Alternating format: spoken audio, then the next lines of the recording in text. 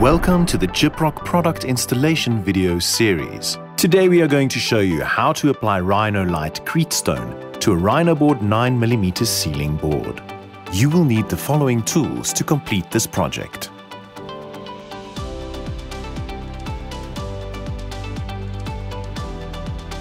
Did you know our RhinoLite CreteStone skimming plaster was registered in 1949?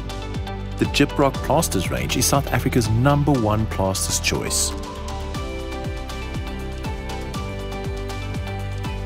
Add clean cold water into the mixing bucket.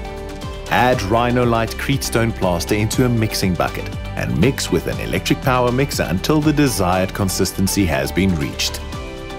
Clean the tools with clean cold water in the mixing bucket. Lay a plastic sheet on the floor to contain droplets. Apply Rhino tape over all the joints, ensuring that no joints are protruding.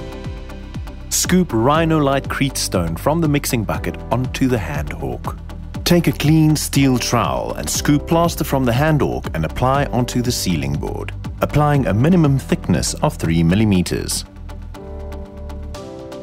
Once applied to the entire ceiling board surface, take a clean steel trowel and level off any uneven areas.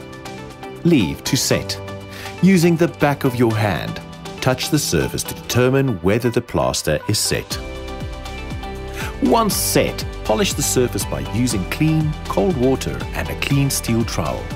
Sprinkle the clean, cold water over the surface and using a steel trowel, run over the surface until satisfied. This concludes the information video on this product. For more information, visit the Gyprock website on www.gyprock.co.za. Gyprock plasters, make the right choice in the quest for perfection.